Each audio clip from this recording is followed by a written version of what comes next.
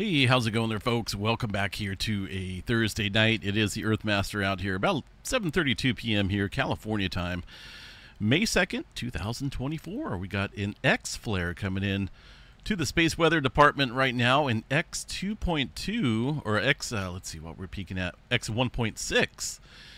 It doesn't look like it's peaked. Yeah, take that back. It looks like it has peaked there. So an X 1.6 is the current flare that's coming in. That's actually a pretty decent size flare. Looks like it's coming off of the sunspot that's currently facing the Earth directly right now, up here on the northern hemisphere of the sun. Beautiful shot of that flare. I'm probably going to take this and create a little screenshot here while it's up. There we go. Absolutely beautiful. That looks like it's coming from sunspot number 3663. Now, I chatted about that this morning, the sunspot, how it's evolving pretty quickly, rapidly growing here in size and complexity here. So that region definitely has some potential of seeing some stronger flaring as we just seen tonight. Also, another region back here across the southeastern limb of the sun that needs some watching as well. So the overall threat right now still somewhat elevated, you know, with this X flare activity at about 15% chance, 65 for the M flare, C flare at 99% chance. And of course, we got a radio blackout occurring around the western Pacific over there off the coast of Japan, centered where the sun is highest in the position of the sky in relation to Earth here. So a little bit of radio blackout. That's going to be high frequency and radio navigation systems being affected there across that area from this X flare. All right, real quick glance here. Earthquake activity. We are seeing some elevated activity stirring up here in Japan, in Hawaii, excuse me, all over the place here tonight. Look at all that earthquake activity. Got about 60 earthquakes or so, at least 60. And a lot of that here within the last hour. Look at all those earthquakes coming in. 2s and 3s. Fairly shallow as well. Roughly about less than a kilometer or so, right below the surface. So this thing looks like it's getting geared up here to see some eruptive activity here soon. Again, this is the Kilauea Volcano out here across the upper East Rift Zone. This is the area of interest here recently. And I was just looking at the webcams here. Let me go over there and double check that and see. Here's the East Rift Zone. Looks pretty clear, well, as far as any visual perspective of an eruption. But there's definitely a lot going on here below the surface that I think we'll see here very soon. Let's see what they got for the latest update here on the Kilauea Volcano from the USGS as we pull up the website here. There's all that earthquake activity. Goodness, look at that. The volcano currently at a yellow. It is not erupting. Elevated seismic activity continues since it fired up there on the 27th of April. Now, they're stating the depths here of these earthquakes remain concentrated between 2 to 3 kilometers, but as we've seen here in these last series of earthquakes in the last hour or so, the depth of these earthquakes getting shallow. 2.1 there, 0.3 kilometers. There's another shallow earthquake, 2.5, less than a kilometer. So things are advancing pretty quickly here across this area of the Kilauea Volcano. I think it's just a matter of time before we see a fissure activity open up out here away from the crater region. I don't think we're going to see it at the crater area.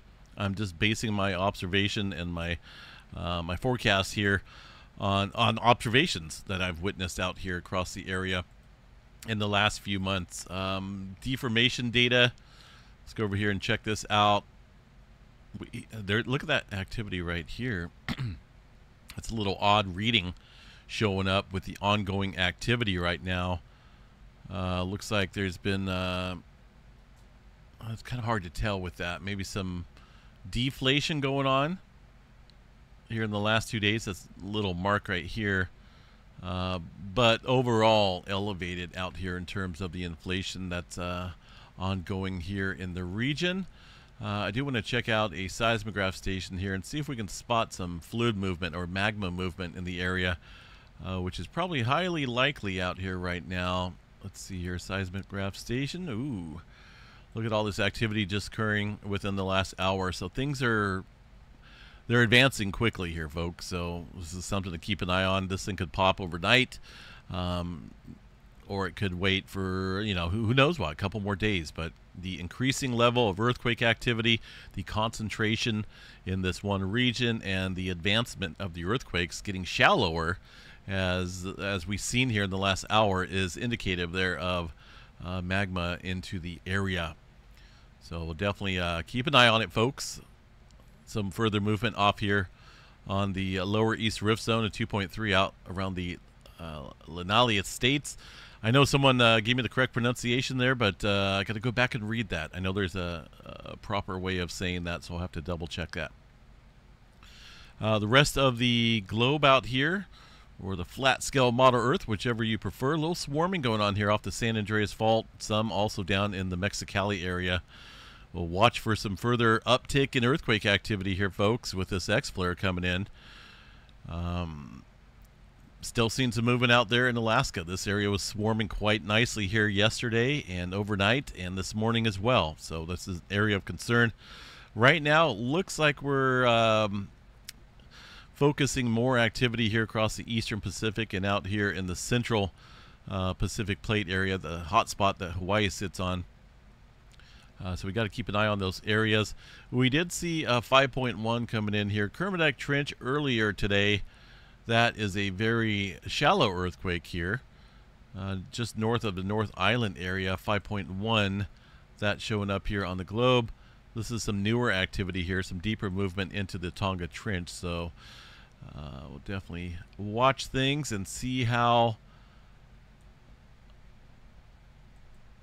what happens here tonight following the arrival of the X-flare. Now that is could stir up some protons here. Could stir up a proton event. Oh, that's the wrong one. It's space. I gotta delete that one. I keep forgetting. But look at that. That's an absolutely beautiful X-flare. It doesn't get quite... well, I guess it can get more active than that, but that is a beautiful shot directly facing the Earth.